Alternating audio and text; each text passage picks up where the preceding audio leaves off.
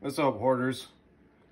I decided to make this video because there's been a lot of confusion about carburetors and cleaning them and why your bike won't start in the springtime. So there's been a lot of misunderstanding of how carburetors work. We've got three major carbs that we'll find on our bikes. There's a CV, constant velocity carburetor, a throttle plate, and a throttle slide. We're going to be reviewing a throttle slide from an 86 250R. I'm going to go through the whole carburetor and explain to you why a carb does what it does. My beautiful bride is videotaping me right now, so let's get in here and I'll explain how this carburetor works.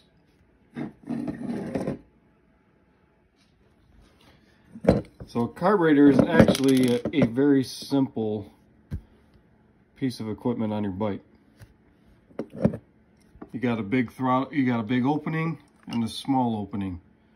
So what happens with the carburetor is the air coming in is squeezed down and speeds up. It's called a Venturi effect.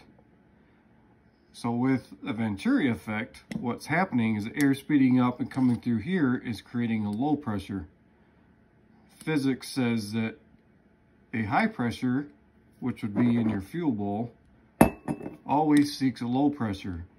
So the fuel is down here is going, I want to go party with the low guys, and travels up through your jets into the Venturi effect, then into the engine. I've already taken this carburetor apart. I bought this one for parts because I had a malfunction with my carburetor on my quad. But we'll take a quick minute here and talk about the float. Get this pin back in.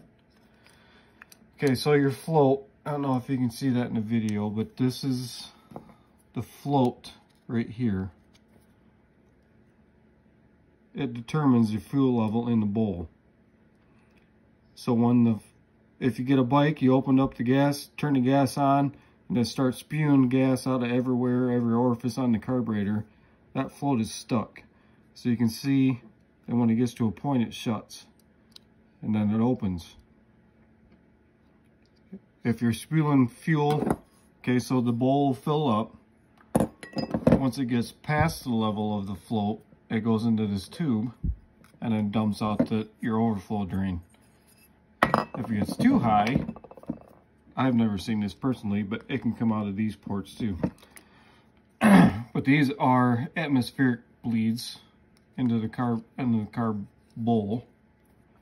So if you got a carburetor, when you're turning your gas on, spewing oil or gas out of this tube, the float's stuck. Take it apart, clean. You can take this pin out. Then your float comes out. That's what the float is. It's got a little rubber nipple on it that seats against the seat of the float chamber here. That stops the gas from coming out.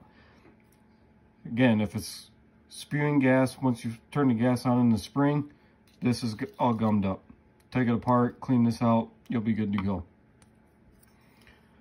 So as I was saying, carburetor simple. Air comes in, goes out faster, Venturi effect. There's three circuits to a carburetor: idle, mid-range, high-end. Again, this is from an 86 250R. You can follow the circuits. So this is your idle, this is your main, and your mid-range is actually in the needle jet that's in the slide. So as the slide's going up, can you see in there?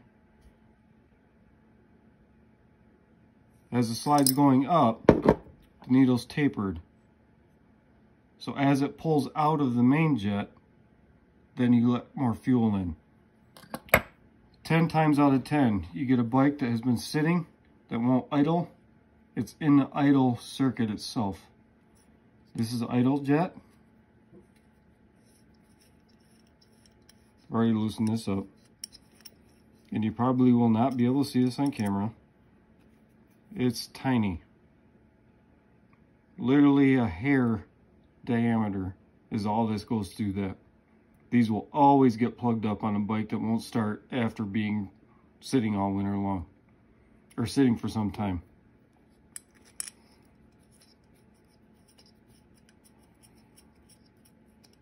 But again, back to the basics of how the carb works. You can follow the circuit. So the air comes in here, it goes down this passageway up through the idle jet, out that hole right there. So when you're taking the carb apart to clean it, especially if the bike won't idle, put brake clean, don't use carb clean, that's nonsense. Make sure the air or fluid comes out of all of these passages. Make sure that you can see daylight through this. If you can't see daylight through this, it's not going to idle. So 250Rs are kind of special in a way because they have their own idle and choke circuit. So the choke comes in, it takes its air in here, runs through this passageway, and comes out here. This is the only bike that I know of that adjusts the idle with the choke knob. So when you pull the choke up, it opens that passageway with the throttle closed. So choke is technically an enrichener. So it's providing more fuel to the engine while it's cold. Same aspect, the 250Rs, you turn them to adjust your idle. What that's doing is allowing air to come through this hole, come through this hole, and being metered by that needle. So as you turn it out, you increase your idle speed. As you turn it in, you slow it down. Like I was saying with the slide, this is the parts carb that I got. That's what was wrong with the other one. This is a cable retainer, wouldn't stick.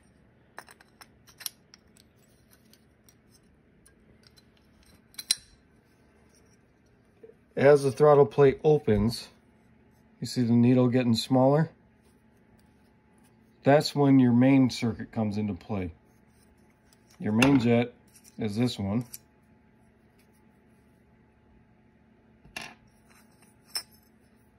As that comes up, that's your intermediate circuit.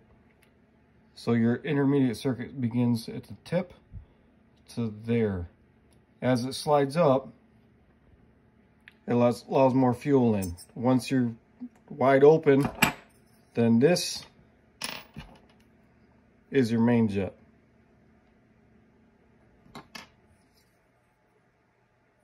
So that's Carb 101 for tonight.